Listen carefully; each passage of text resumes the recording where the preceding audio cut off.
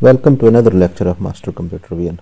In this lecture, we will learn implement autofocus using object tracking in OpenCV with Python. Okay. First, import the required modules we will need. Okay.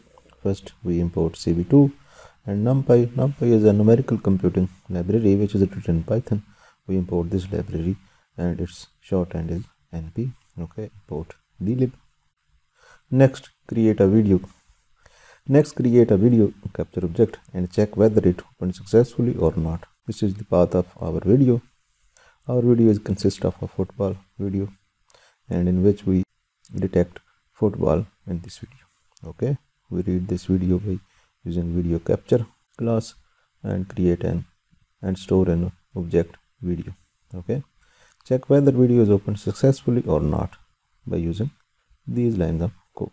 Okay, video cannot be opened successfully at this time. It means actually we change the path. Okay, no, our video is read successfully because there is no message displayed. Video cannot be opened successfully. Okay, next, capture the first frame of the video and check whether we are able to read the frame successfully or not. Okay, by using this line of code to read the first frame, and this line of code is to check whether first frame is read or not, and then we show the first frame of our video. Okay, run the cell.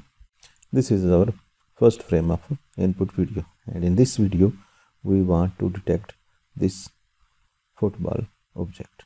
Okay, press enter to close this window. Okay, now we select region of interest, run the cell. Okay, our region of interest is this. This. Plus enter, again enter to close this window. These are the corner of our bounding box which we draw around our region of interest. It's mean around the football. Now comes the object tracking part. Using experimentation, we found that it was best to go for the TLD object tracker algorithm. So let's create and initialize. We create an object of tracker TLD underscore create class and initialize this object with frame and our bounding box. Okay, the class, and in the next cell we create a display window. This is where we will show our object tracking results. Okay, this code you have see again and again in the previous lecture, so there is no need for explanation for this cell. Okay, run the code, press enter. Now this is our main code or the lost code, main and lost code. Now comes with the while loop. Let's read the frame and check whether it was read successfully or not. This is the infinite loop. Read frame of video 1 by 1 or read whole video.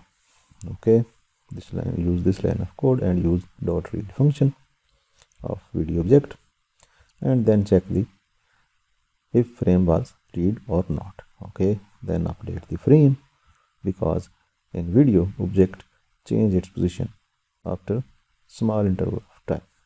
Okay, if found the position, then top left corner is this and bottom right corner of bounding boxes, and display bounding box and then draw bounding box around our object or football by using rectangle function of OpenCV2. If we are not able to find the object, display a message on the window saying that the object was not found. Okay, using put text of CV2 function, and these are the parameters of this function. Finally, display the frame on the window using InShow function of OpenCV, and then quit the process by pressing escape key and then close the window by pressing enter.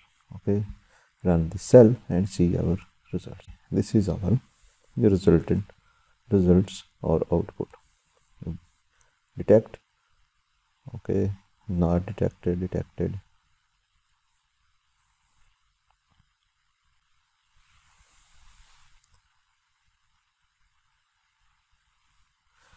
This is a false positive.